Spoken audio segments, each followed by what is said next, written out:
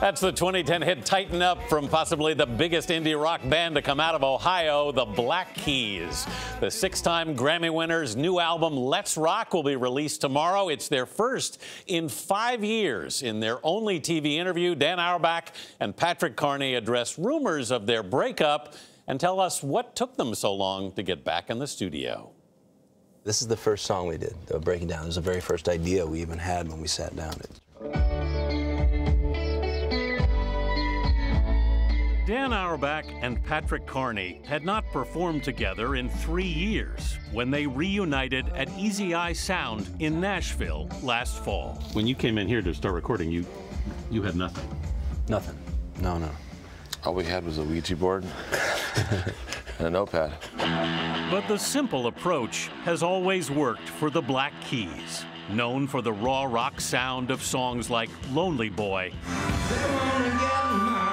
and Gold on the Ceiling. On their new album, Let's Rock, the songs typically were recorded on just the second or third take. It feels like every time we work on something for too long, we lose it, you know? It just gets worse. What is it you lose, you think? The magic. The thing that you don't have to think about to get. That's the cool thing. Auerbach and Carney started making music together as teenagers in Akron, Ohio. I mean, when we first started, Pat was just learning how to play the drums. I was learning how to play guitar. But for some reason, we were able to make things that sounded like music somehow. Yeah, I really didn't know how to play the drums. Truly, I found our first show that we played, his drums just like exploded. Fell apart. Everything fell apart, like it just exploded. There were drums and parts everywhere. What did you do? All over the stage. They're like washers flying off, nuts, wing nuts. I was chasing drums around. And I was singing, watching him, watching everything just move away from his body.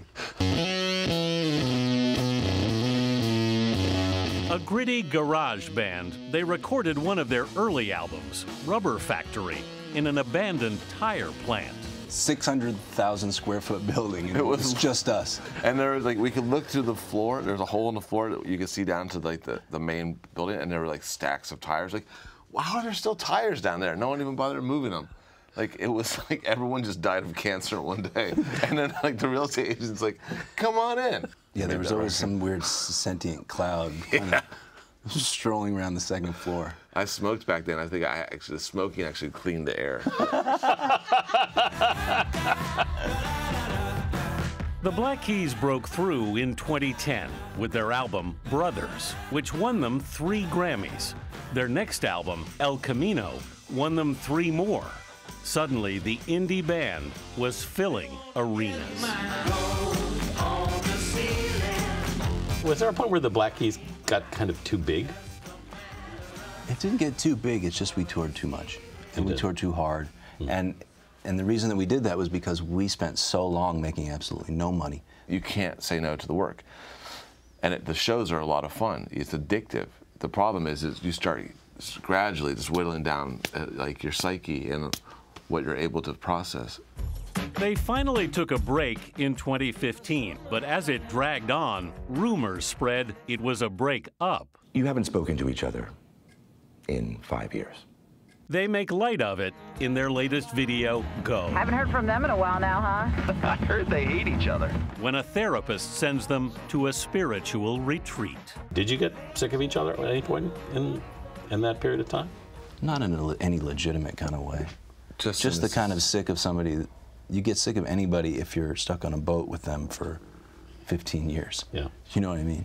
My brothers and I, we used to beat the crap out of each other. Dan and I are more passive-aggressive about it, but at some point, yeah, we definitely were like, it's like not that we're sick of each other, it's that you just need space. Because, you know, it's like... Yeah, it's not that we hate each other, we're just sick of each other's faces. Yeah, it's just like can't stand the way each other smell, you know, this fragrance.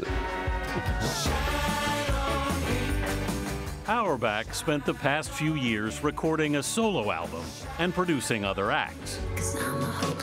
Carney married and toured with singer Michelle Branch.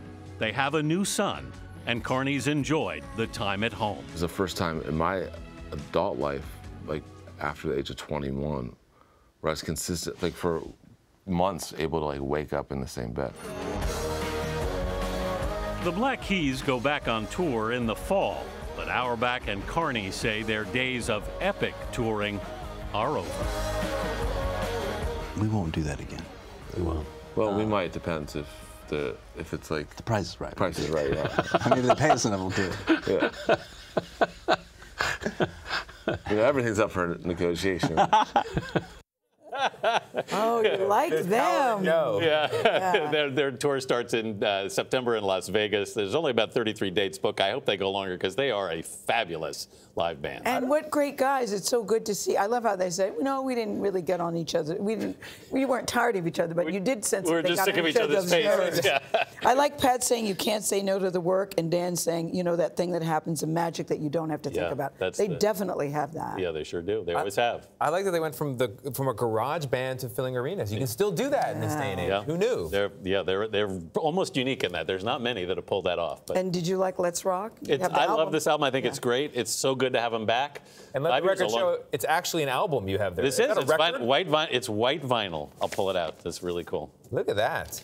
Yep. This is one of the first ones that came off the press. If only you had a record player. Yep, I do. Oh, you have one? Okay. He actually does. I don't. I'll have to borrow yours. Come in anytime. All right, Anthony.